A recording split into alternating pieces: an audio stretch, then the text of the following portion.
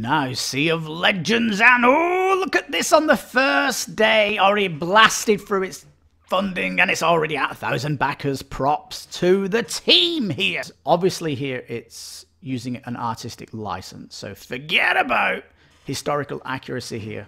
Now, so here it is on the table, and I've gotta say there's a few things here that I need to say. Firstly, look at the app. The board doesn't look big enough. Notice the box here. I don't know why there's no player board.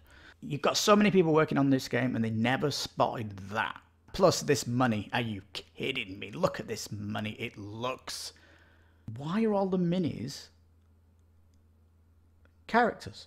Oh, what? Mainly water here, so what is going on here? See here, the hero characters on the board. They look weird as if they're floating. It has 5 years guaranteed to keep up. These card art, you can see the background to the characters looks. So there's less role play in this game. 40 minutes of player, you can see here with 4 players, 3 hours. $65 on for the extra combat, for the extra whatnot. And I'm highlighting things that other people are not talking about because they're mainly paid previews and they're not allowed to put criticism over that. Huge team on this game. The wages alone of putting the price up in this box really is. And you've got all those artists and all you've got is this cover.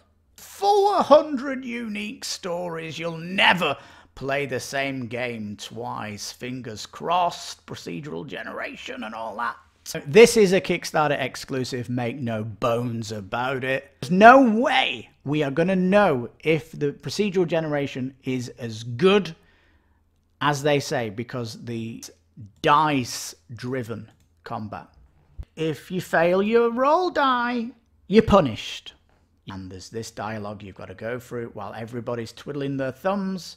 It is fairly limited. Strange denizens of the Caribbean. The Sea of Legend app will take note. And potentially your quests are non-character specific, which stinks. Beta rulebook. We'll look at this when we get to the bottom of the page, and I'm telling you now, it is not beta. It's alpha. It is the worst. I'm telling you now, the heat in the studio is at a 46 Celsius. And oh, Captain Kahina. And they're coming from your favourite mini company, Easter. Base is looking a little bit drab bare. I like Captain Spell here. I love her outfit. The role-playing aspects of your character is very slim. And we've got the British Empire too, which are floating on water with their cannons and their people. It's so bizarre.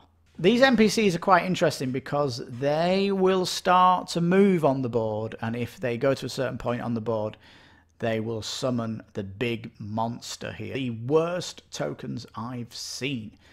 Serious lack of design going on here. Is it an omission? Is it deliberately basic so you buy the gold token add-on? Bit disappointing. Captain Lou holding a rocket launcher. Interesting on the cards though, they are the Aztecs, but here on the minis it's like the golems. It's like an 800-hour campaign. Beyond the game's impressive technological underpinnings, the gameplay of Sea of Legends is really well done. And what's his weapon? Smell. He just stinks people to death. Well, shiver me timbers, this is the rulebook. Arr! I mean, I said it was an alpha, that it was in white box phase, but it's not even got there yet. There are no optional buys or add-ons for Sea of Legends, but colour me interested. Go Sea of Legends. Kind of has a large shadow over it because of the elephants in the room we talked at the start of the video, but it has 29 days to prove itself, so it's not quite there for me yet, but there is hope here. There is hope. Can we recommend it? Not yet.